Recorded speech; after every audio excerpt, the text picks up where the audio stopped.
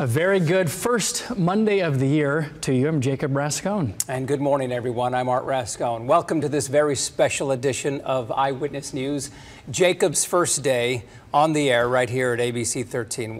What a joy. This is an honor to be able to anchor with my own son. And what a Dad's blessing. Last day at ABC13. Yeah, here it is, the last day. It's going to be a very somber and last, well, I don't know.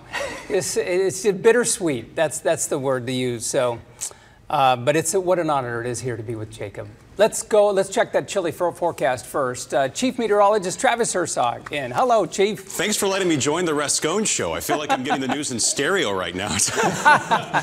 Looks and sounds very similar.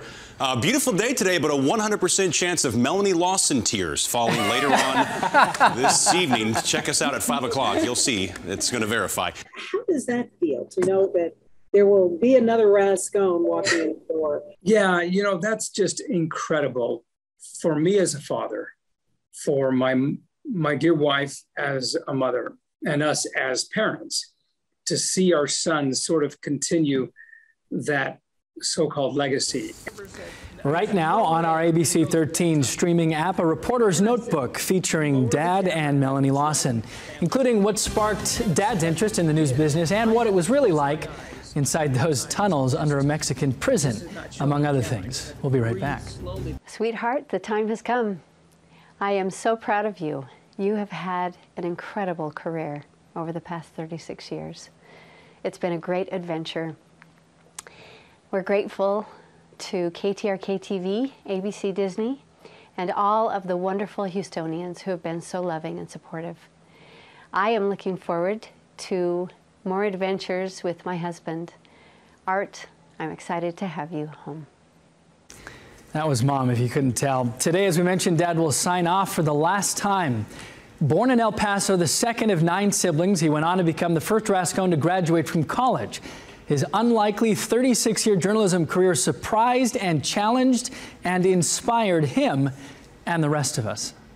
We have had hurricane-force winds since last night. Art Rascon has always been a newsman. Reporting tonight from Visico, Bosnia-Herzegovina. From the former Saigon. From the Vatican. From Mexico City. Reporting tonight from Chinandega, a small village outside of Managua, Nicaragua. Reporting tonight from Baghdad. Reporting from 75-plus countries on 5 continents. Basra is the second largest city in Iraq and region of the most fierce fighting in the country. This area is dinosaur country, where you can walk a few feet and find fossils 77 million years old. This is a bitter cold, rough environment, but a spectacular one. From every state in the Union and, of course, welcome to the streets of Houston. Throughout Houston. This area right here is about 70 to 80 homes in this area are nearly submerged in water. At least his career really began in 1973 as an 11-year-old newspaper boy.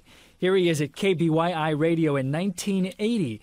And in 1985 at KRBC Big Country News in Abilene, Texas. Then on to KVIA in El Paso and KMOL in San Antonio in 1987. They lost the battle for the entire shopping strip now. After 5 years at ABC7 in Los Angeles covering wildfires, floods, the O.J. Simpson trial, and L.A. riots. The police obviously haven't been able to control the situation with the looters now. Dad traveled the world as a CBS News correspondent based in Miami. Past 2 weeks, a half-dozen candidates have been terrorized. 3 shot and wounded. Breaking news to bring to you at this hour. Before settling down in Houston at KTRK in 1998. Good evening, everybody. I'm Melanie Lawson. And I'm Art Rascon. Dad and Melanie have anchored live at 5 for 23 years, the longest-running anchor team in Houston TV history. It is a struggle to survive. Every day, rummaging through the garbage in desperate hopes they will find something to help them live. His reports earned him more than 24 regional and national journalism awards covering conflicts in the Middle East. This has obviously been a volatile situation. We have been hunkered down here, ground zero, for nearly 6 hours now. A Kosovo refugee camp. Not since the Holocaust has there been such a forced mass exodus of people. Reporting from Baghdad. Every street corner you turn, there is rampant looting, burning as well. It's what happens when the entire national security police force has been stripped away. The Vatican. Tonight, history is being made. We have a Latin American pontiff, and here he is. Buonasera. From ground zero after 9/11. And as you look over lower Manhattan, you can see that plume of smoke that sort of drifts in a northeastern direction.